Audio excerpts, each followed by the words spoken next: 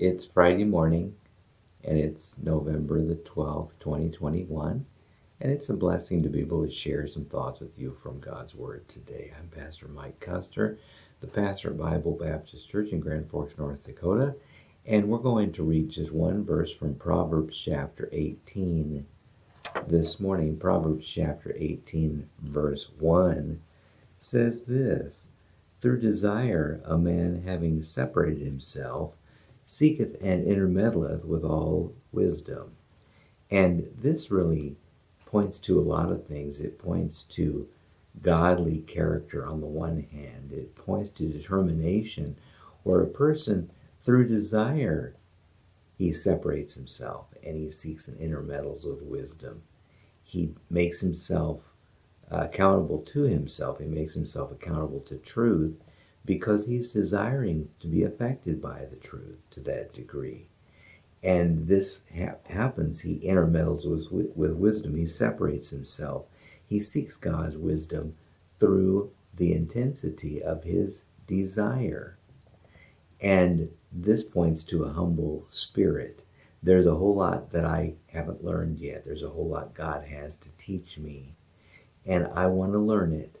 And I have a strong desire to do that. And so he separates himself from a lot of things in life so that he can be affected by truth, so that he can be controlled by truth, so that he can acquire the wisdom from God that he desires.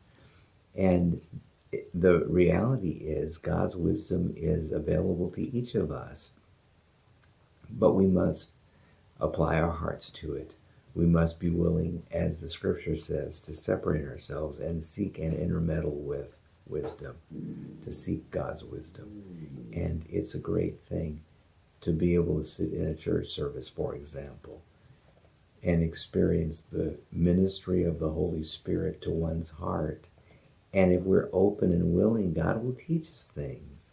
Some people are not affected by teaching and preaching God's word. They just let it roll off their back like water off a duck because they're not desiring to be influenced by that truth. And so they won't be.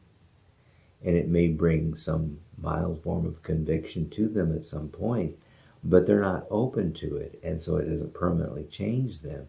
And the scripture is saying simply here that God's people who love the Lord, people who are interested in being affected by divine wisdom can be. They will, through desire, separate themselves, and they'll seek and intermeddle with wisdom. And it will change them, and it will have a definite effect in their life. Be one of those people. Be one who honestly seeks the Lord. We talk about reading God's word and studying God's word. And people who do this diligently and consistently are people who desire to be affected by the word of God.